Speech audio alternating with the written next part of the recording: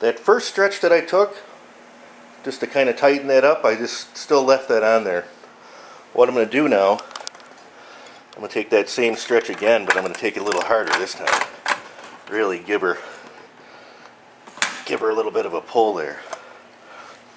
Now I got it nice and tight. And just cut that corner down.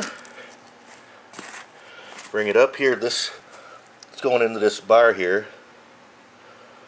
This is called a nap lock, or a bend over bar, some people call it. You just get it up, get it nice and tight. And let's see here. I just take the knife, cut it right along that bar.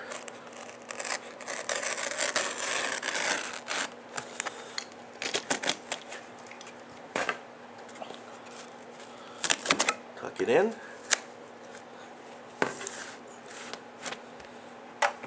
Give that just a little bit more of a crank. Get that up in there real good.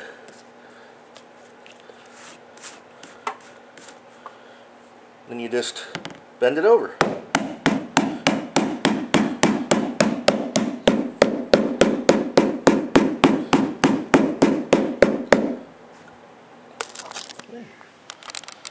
Looks just like that. Release our stretcher and move it over. Very important to keep this at an angle.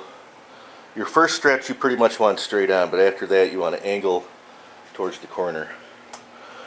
I'll see if I can show you what a stretching pattern is a little later here.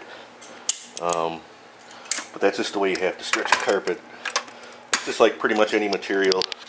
You go to stretch it, you got to kind of do it in a certain way or it doesn't come out very flat. I'm going to give it a stretch, and then I take this tool and hook it onto them little nails. See, the stretcher pulls the carpet up, and then I push this down and then release this handle, and the carpet pulls back a little bit, which hooks it into those nails. See, that's why it was very important before when I said you have to have those nails pointed towards the wall, because if you don't, it's not going to work. You go to hook it on there and those nails are going the wrong way, it's just going to slide right off. Give it another stretch here. Push it down. Hook it on those nails.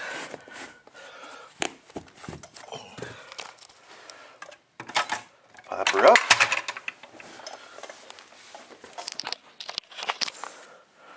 And that's the first stretch. Now I got to go ahead and install that wall.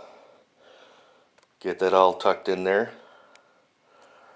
And then we can go and stretch this way.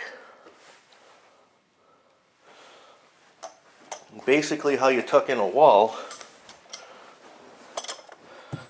you got to take your handy kicker again,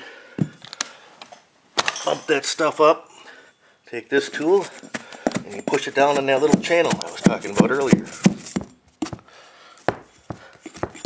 Remember the little 1/4 inch channel there? You just tuck her in. And I always just go back and push down with my hand and make sure they're on the nails real good.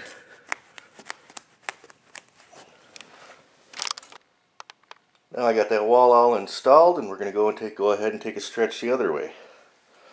And again, you want to start out straight.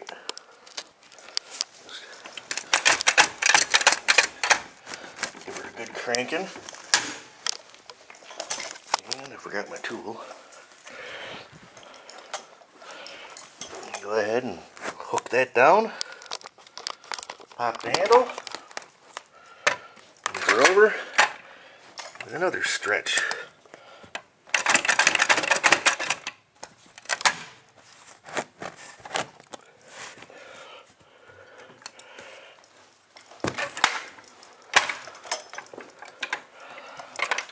And now you just keep it at an angle.